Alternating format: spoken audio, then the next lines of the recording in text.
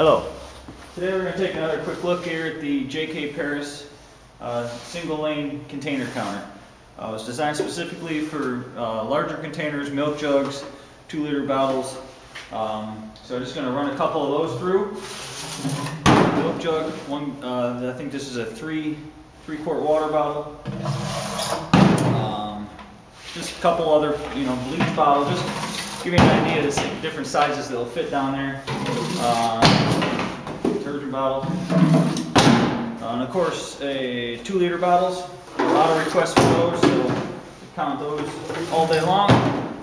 Even these little water bottles, as long as you make sure it's going right down the center, counts it no problem. Cans, beer cans, soda cans, also no problem.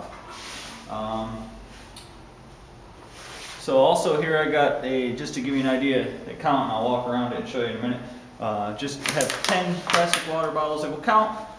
These, you just, can't, as long as you put them in there one at a time, not trying to overload it, just fine all day long.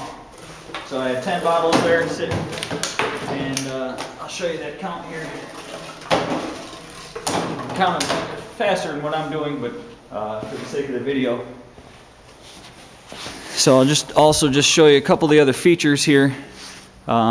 First and most importantly is the 10 bottles I just ran through the second time there are showing up. So real simple on-off switch here.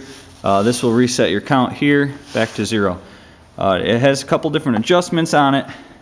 You can see here this T handle. Loosen this and you can actually slide. I don't know if you can see that there. This whole lane will slide up and down on this tube here. So you can get some height adjustment there.